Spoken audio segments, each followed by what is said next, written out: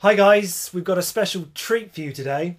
A man named Howard Storm, who was an atheist, had a near-death experience and something incredible happened, so we just had to put this video up. So please check it out. I was a 38-year-old college professor and I taught art, and I had taken a group of students and my wife and we had gone around Europe, and we'd just done a 3-week tour. And this was the next to the last day, and we were in Paris, and at 11 o'clock in the morning I had a perforation of my stomach. When this happened, the pain was the most acute pain I'd ever experienced in my life, and it just dropped me right down to the ground. And so I'm twisting and kicking and moaning and screaming and yelling around on the floor, and my wife called the desk, and they called an emergency service. A doctor came and he called an ambulance because he knew what was wrong, and they took me about 8 miles across town to the public hospital, to the General Hospital of Paris, where I was taken into emergency, examined by 2 more doctors who knew exactly what was wrong with me, and then they took me away to the surgery hospital, which was a couple blocks away. And I was parked there because there wasn't any surgeon available to do the surgery. And so there I lay for 8 to 10 hours in that hospital with no medication, no examination, no attention whatsoever, awaiting a surgeon to come to give me this operation that was critical. And it's now 8:30 at night. Nurse came in and said that they were very sorry they weren't able to get a doctor for me and they'd get one the next day. Well, when she said that, I knew that it was over for me. I knew that I was dead. The only thing that was keeping me alive was I didn't want to die. I was scared to death of dying because, as far as I knew, I was an atheist, non-believer, person who lived for the gratification they could get out of the moment, and like dying to me was like the worst. I mean, next to the pain, dying was the worst thing that could happen to you because it was the end of life and there was no more, there wasn't anything else. But when she said that, the idea of trying to exist for another minute, another hour in this pain, it wasn't worth it anymore. I'd been hanging on in the hopes that they told me that they'd get a doctor and do the surgery and open me up and fix the problem inside of me, but when they said they couldn't get one. So I said to my wife, it's time for us to say goodbye because I'm going to die now. And she got up and she put her arms around me. I'm lying in the bed and she told me how much she loved me, and I told her how much I loved her, and this makes me really sad to think about this. And we made our goodbyes, you know, said those things that you'd say to we'd been married 20 years, say all those kinds of things. I can't tell you because I'll just start crying, but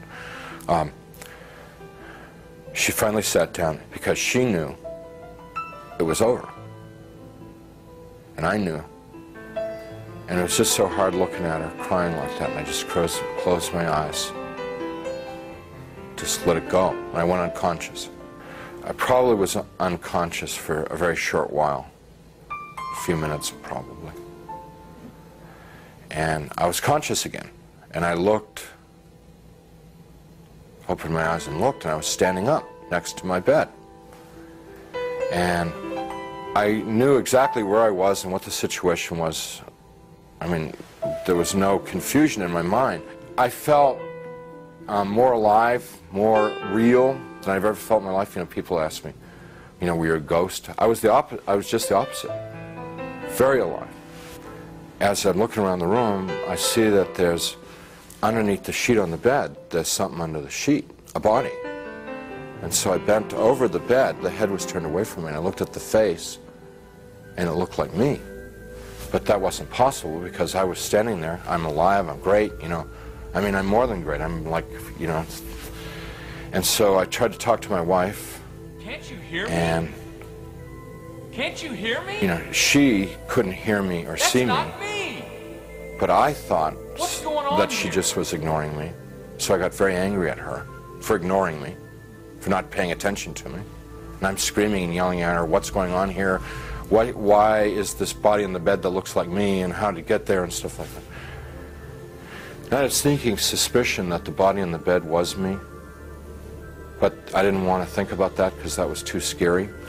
So I'm getting really agitated and upset because this is all too weird. You know, this can't be happening. It's impossible.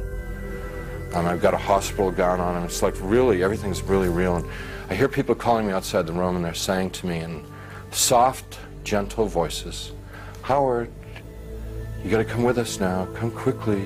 Come out here. So I go over to the doorway of the room, and there's people out in the hallway, and they're the hallway's dank. It's gray. It's not light or dark. It's just gray, and they're all in grayness, and they're men and women, and what they're wearing might possibly be hospital uniforms. And I asked them if they were from the doctor to take me to the operation, and I told them, I said, I'm really sick and I'm going to have an operation and I'm going to die if I don't get this operation. And I was supposed to have the operation 8 hours ago, and I'm telling them all this stuff, and they're going, well, we know, we understand. You know, you got to come quickly. Howard, come out here. Howard, come quickly. Come with us. Howard, we've been waiting for you. Waiting. I left the room, which was real, clear, bright, and went into the hallway, which was dank and hazy, and followed these people. We had a very long journey. There's no time, and whenever I make a reference to time, it's just an illusion, because there was no time in this place. But this journey, if I were to recreate it, I'd have to walk like from Nashville to Louisville or something to recreate the walk with these people. And as we walked, they stayed around me and kept moving me on, and it kept getting darker and darker. They were becoming more and more openly hostile to me. First they were sort of syrupy sweet to get me to go with them, and then when I was going along with them, it was like, hurry up, keep moving, you know, shut up, stop asking questions, you know, they started getting more ugly. And so we get into complete darkness, and I'm absolutely terrified, because these people are very hostile. I don't know where I am. I said, I'm not going to go with you any further. They said, you're almost there. And we started to fight. I was trying to get away from them. They were pushing and pulling at me. And there are now a lot of them. What originally had been like a handful now was, since it was darkness, hundreds or thousands. I have no idea. And they're playing with me. You know, clearly they could have just destroyed me if they wanted to. They didn't want to destroy me. What they wanted to do was they wanted to inflict pain on me, because they derived, pleasure isn't the right word, but they derived satisfaction out of the pain that I experienced. So what they were doing in the beginning part was, it's real hard for me to talk about, and I'm not going to tell you much about it, just a little bit, because it gets, just gets too ugly. But initially they were like tearing and biting, tearing with their fingernails, scratching, gouging, ripping, and then biting. Trying to defend myself, trying to fight them off, trying to get away from them, but it's like being in a beehive. There's just hundreds of them all over me. And I eventually was just laying on the ground there, all ripped up, pain everywhere, inside, outside. And even harder to bear than the physical pain was the emotional pain of what had just happened to me. The utter degradation that I just experienced. You know, I never once felt that it was unjust or wrong. I heard my voice. It It wasn't somebody else's voice. It wasn't the voice of God or anything. It was my voice. And I heard it speak, but I didn't speak it. So whether it's the voice of my conscience or I don't know what it was. It was just, but I distinctly heard my voice say, pray to God. And so I thought to myself, I don't believe in God. Pray to God. And I'm thinking, even if I could pray, I don't know how to pray anymore. I haven't prayed.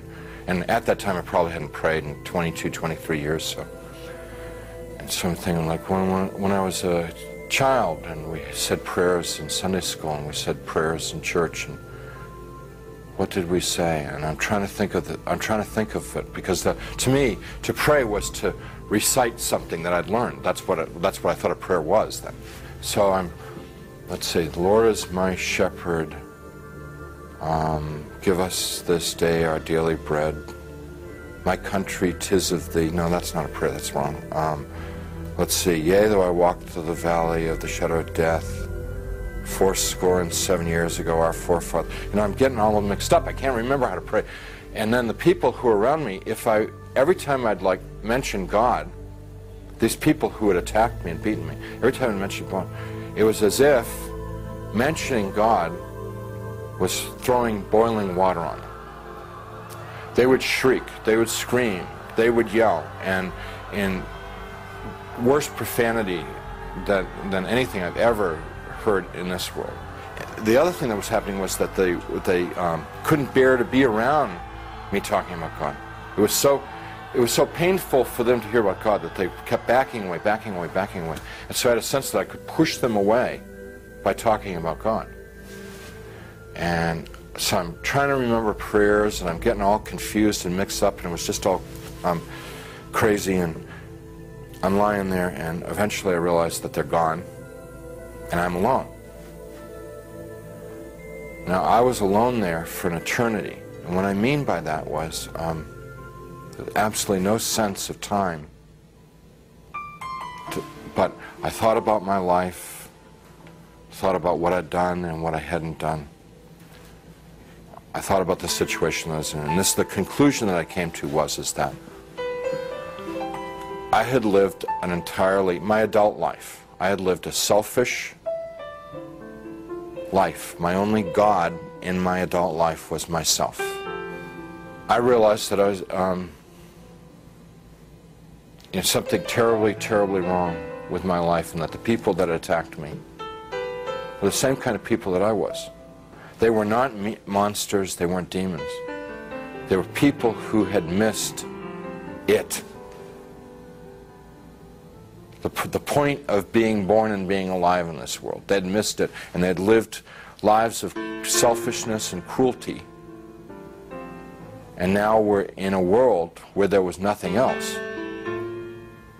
Nothing but selfishness and cruelty, and they were doomed to inflict that upon each other and upon themselves, probably forever and ever and ever and ever, without end. And now I was a part of it. And it seemed like, although I didn't want to be there, it seemed like probably the right place for me to be. There was a sense of like, this is what I deserve, because this is what I lived. You can't imagine how emotionally painful that was.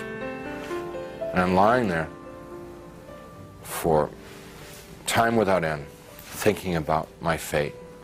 And in the back of my mind comes up an image of myself as a child, sitting in a Sunday school classroom, singing, "Jesus Loves Me." I could hear in my mind, "Jesus loves me, la la la.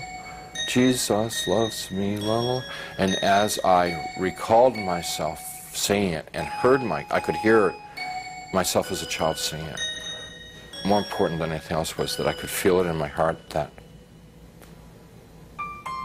there was a time in my life when I was young and innocent, when I believed in something good, when I believed in something other than myself, when I believed in someone who was all good, all powerful, who really, really cared about me. And I knew that I wanted that back, that which I had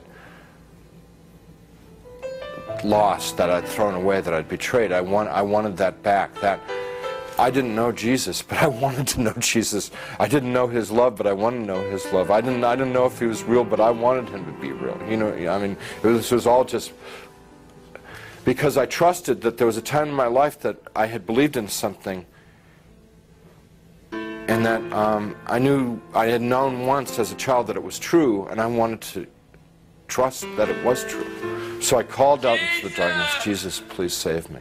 Please save me. And he came. He came. First there was a tiny little speck of light in the darkness, and it very rapidly got bright. And the light became so bright that if it were in this world, it would have consumed me. I just would have fried me to a crisp. But it wasn't at all hot or dangerous there. The light just came upon me, and he reached down. He was in this light, and he reached down out of this light and gently started to pick me up. And in his light, I could see that I was gore and filth and wounds all over, and I looked like roadkill. And he's gently putting his hands underneath me and very tenderly picking me up. And as he's touching me, everything just goes away. All the wounds, all the pain, all the dirt, it just kind of like evaporated away. And I'm like whole and healed. And inside,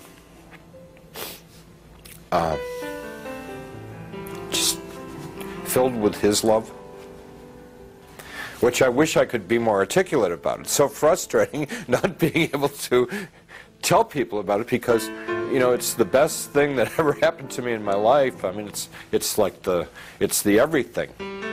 You know, it's the all of life is to know that love. And you know, I get to it and I just can't describe it. I can't convey it to you. So he's holding me and embracing me, rubbing my back like a father would his son, like a mother would her daughter, just gently rubbing my back. And I'm bawling like a baby, out of happiness. I mean, like the release, you know, having been lost and now been found, having been dead and now brought back to life, you know. And he's carrying me out of there. Up, we just go. Out, gone. And we're moving towards a world of light, and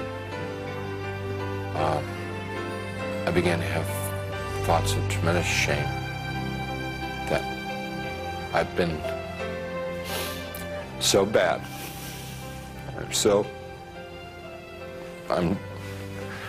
I thought of myself as dirt, garbage, filth.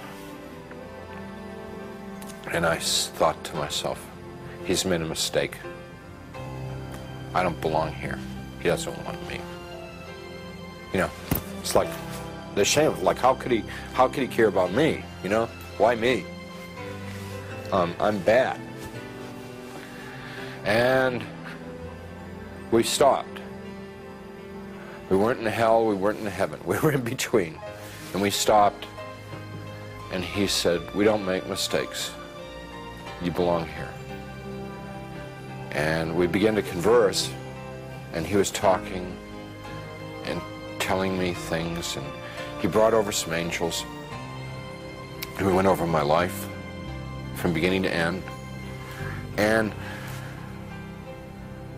what they wanted to show me in my life was what I had done right and what I had done wrong. And without going through my whole life story, it was real simple, real simple. When I had been a loving, kind person, considerate of other people, it made the angels happy, it made Jesus happy, and they let me know that it made God happy. And when I had been selfish and manipulative, it made the angels unhappy, it made Jesus unhappy, and they let me know that it made God unhappy.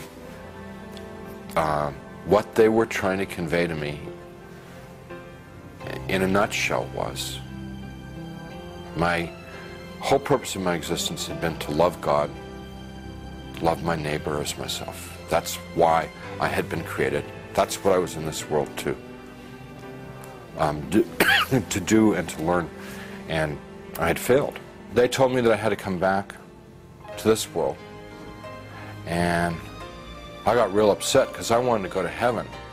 What they told me about heaven, it's like the most fun, most interesting. I mean, it's the most wonderful place. I mean, everybody would want to go to heaven, and I wanted to get there. And they said that I wasn't ready, I wasn't fit, that it wasn't my time to go to heaven. It was my time to come back to this world and try and live the way that God wanted me to live, the way God had created me to live in the first place. I told them, Jesus and the angels, that I couldn't live in this world without them. And I said that I would have, my heart would break to send me back to this world, because they'd be there and I'd be here. And they said to me, you don't get it? What is the matter? We were showing you all this, we would explain to you. We've always been there. We always have been there. We've always been with you all this time. And you've never been alone down there. And I said, you've got to let me know that you're around once in a while. So they said, if I prayed and confessed my sins to God, gave what I had, and what they meant by what I had was gave my worries, my cares, my hopes, my dreams, just gave it all up to God. That there would be times when they would be there, and I would know in my heart that they were there. Wouldn't necessarily see them or hear them, but I would feel the love like I'd felt it then. And I said, if you will assure me that there are times when I can know that love, I could live in this world. And they said that they would do that, and with that they sent me back. After the experience, the nurse who had been in the room a few minutes before and said they couldn't find a doctor, and they'd try and get one the next time, she came running back to the room and she said, a doctor's arrived at the hospital, which was like, this is all pretty miraculous stuff, because this is now like 9:30 at night, around 9:30 at night. She said, doctor's arrived at the hospital and we're going to have do surgery on you right away. And some orderlies and people came in and they threw my wife out of the room. And it was very disturbing because I was trying to tell them and I wanted to tell my wife what had happened to me. So when I passed my wife in the hall on the gurney on the way to the surgery, I said, everything's going to be great. And she just started bawling because she thought like that was like a dying man, you know. You know. Strange thing about the experience is the memory hasn't dulled at all. It's real intense. And I don't know, it stays intense. And I believe that one of the reasons that God gave me this experience so that I would have an opportunity to share it with someone. I don't know who, I never know who, but I would have the opportunity to share it with somebody so that it could be of help to them. I hope you enjoyed the video. It's an amazing experience that Howard had. The Lord Jesus really highlighted him, you could say, and revealed himself to Howard in such an incredible way. I just want to say this isn't a one-off experience as well. This isn't some sort of delusion that he had while he was in a coma or unconscious. This has happened time and time again. The Lord Jesus reveals himself in many, many different ways, and this is one of the ways that he revealed himself to Howard. But what Howard really wanted, one of the things he wanted to express to everybody was the love of Christ. The fact that Howard had gone through his life not knowing that Jesus was there when he was right. He was there all along. Jesus is everywhere. He fills the universe. He's close by. He's a God that is close at hand. And like he said, you know, Howard had never been alone. He just thought that. And also as well, Howard made a point about the people, this is near the beginning of the video, who attacked him, that they'd missed the point. They'd missed the point of life. And that was to love God and to love one another. And they'd gone through their lives with their heads in the sand, or being inward looking, or selfish, gratifying their own desires. They'd missed the whole point. And Howard had said that's exactly how he'd been as well. So, guys, consider it. Open your eyes to what's going on. Open your eyes to what's going on in the world, to your life, why you're here, and consider what Howard said. Yeah. So we don't know where you're at, but even if you think that God is far away, one of the best prayers is help. Just open your heart up to God, call out to the Lord Jesus, and just say, Lord, help. Just help me. And just open your heart up to him, and he will. And like Chris was saying, like the testimony, you may think that he's not around. He is. You may think that he can't see you. Well, he can. You may think that he doesn't love you or doesn't care about you. He does. You may think that you've done a lot of wrong and God is not interested in you. That is not the case. God loves you and he wants you to come to him. So do that. Do that. You don't have to have a clever prayer. You just need to have an open heart. So open your heart up to God. Call out to him and say, help me, change me, and be with me. And he will. Yeah, he definitely will. And remember what the Lord Jesus said to Howard. We don't make mistakes. Howard thought he was too unworthy. Why would God want him? All the things he felt shame. But, we're all in the same boat. We're all in the same boat. Anyone can come to Jesus. Jesus welcomes us with open arms, and he's welcoming you. All you have to do is ask him into your heart. Lord Jesus, please come into my heart and make your home with me. And he will. It's as simple as that. So, guys, do it now, and he'll be with you.